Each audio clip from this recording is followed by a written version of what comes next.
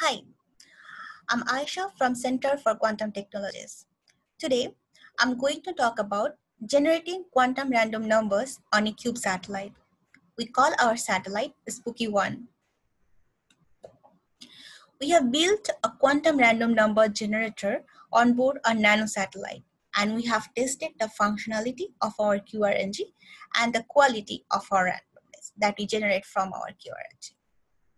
The primary goal of our work was to demonstrate quantum entanglement in space. And this demonstration of quantum entanglement in space can lay the foundation for global future QKD networks. An additional goal of this work was to build a QRNG on a nanosatellite using the quantum shot noise of our optical source. We have two ground stations. One is at our university in Singapore, and one is at FHNW Institute in Switzerland. And we have been generating random numbers on our QRNG and have been receiving rudimentary beacon at both of these stations from our satellite. So we can say that our QRNG on board this satellite can form the foundation for a globally accessible randomness beacon for off-grid platforms. This is a replica of our satellite, and this is now in low Earth orbit, and it is still operational. Types of QRNG and our source of randomness. There are many approaches to build a QRNG. I have listed here some of the interesting approaches. There are quantum short noise based QRNG, entanglement based QRNG, device independent QRNG. For our work, we have used this quantum short noise based QRNG from the coincident events. This is a simple diagram of our optical source. We have built this SPDC based entangled photon pair source. So this optical source uses the spontaneous parametric down conversion to generate the pair of photons. So one high energy photon is splits into two low energy photons, and it follows the conservation of energy and momentum. We have two LCPRs, which are liquid crystal polarization rotators, and we use them to select the bases of these photon pairs. D1 and D2 are two detectors, and we use them to detect these photons individually. These are basically silicon-based avalanche photodiodes. We have a counting circuit that records the coincident event per second. And we use the quantum short noise of these coincident events as a source of our randomness. Now, from the nature of our source and the SPDC process, we know that this coincident event per second follows a Poissonian distribution. Here is a plot of the coincident events, and we have recorded this data at our lab in our institute. This is the 3000 seconds worth of data. And if we observe, then we can see that even though the source is running in the same setup all the time, there is variation in the output. And this is due to the quantum short noise. So one question may arise that why don't we just use a detector and a laser directly to generate this Poissonian randomness? Well, the reason is these detection events of individual detector may be affected by the randomness of non-quantum origin. And these non-quantum origin events are the uncorrelated events, and they may get misidentified as coincidences. So we want to eliminate these uncorrelated events. We also call them accidentals. And for that, we need to narrow down the coincidence window. So if we can narrow down the coincidence window, we can eliminate the uncorrelated events. Why is that? Because coincidences scale linearly to the coincidence window. So if, and I can give you an example. I think that will be better to understand. Like the rate of accidental generation is S1, S2, tau. That means this is the tau is our coincidence window. If the value of tau is 0, then it means that we have eliminated all the accidental events. So the value of tau get as lower, it also increases our chance of eliminating more of these accidental or uncorrelated events. For our satellite, the value of tau is 2 nanoseconds. But principally, you can make it as small as you want. Now, there is one downside of using coincident event counts, because the coincident event counts is significantly lower than the individual detection events. So when we are using this coincident event counts, it also lowers the random bit generation rate. Randomness extraction.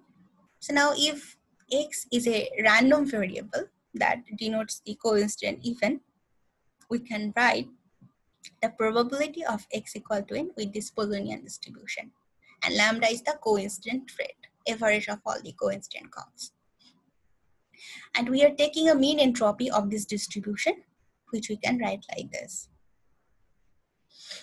And the coincident events that record in our counting circuit, we encode them in k-bit register.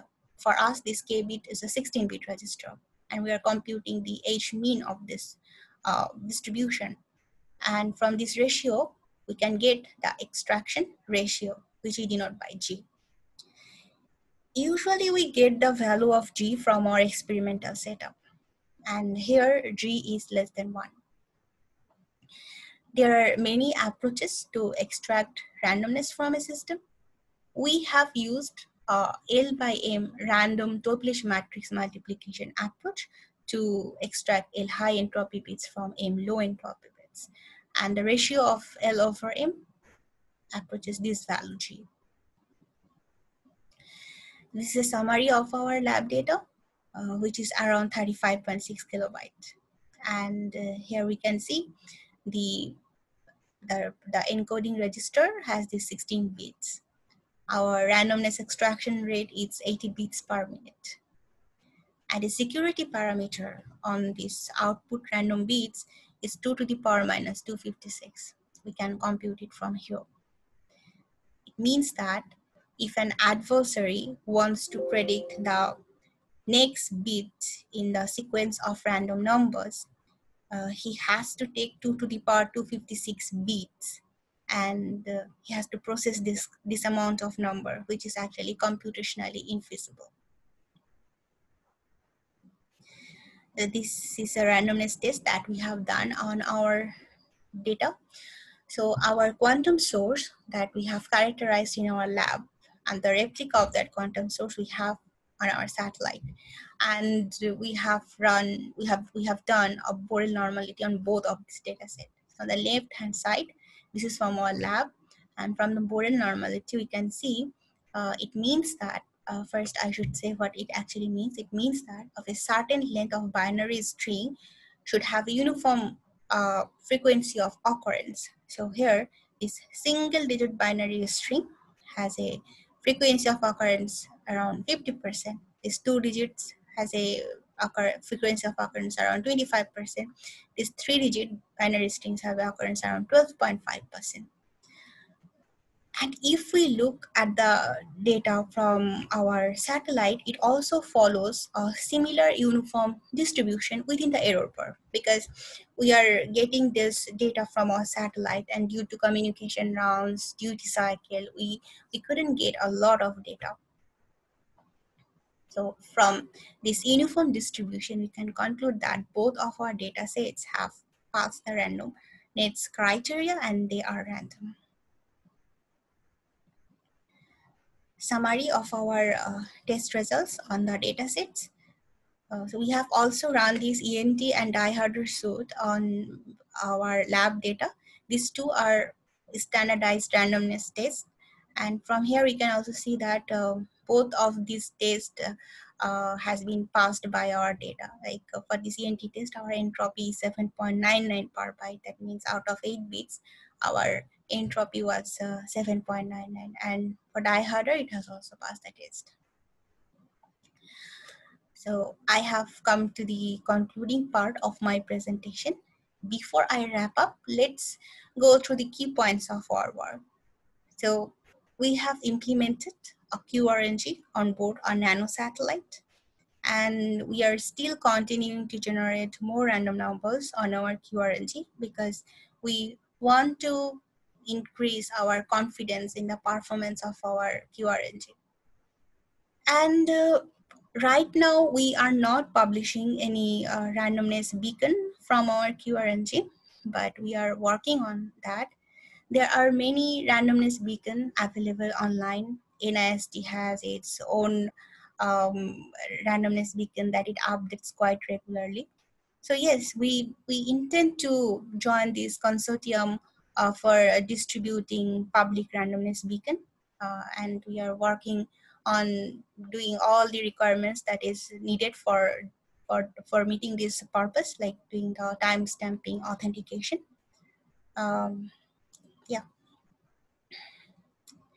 So this is a part of our group uh, from this satellite mission. Thanks to all my teammates. That's all for this presentation. Thank you very much for listening. If you have any question, do let me know. You can also contact me at this email address. And if you're curious to know about our research, you can follow us here. Thank you once again.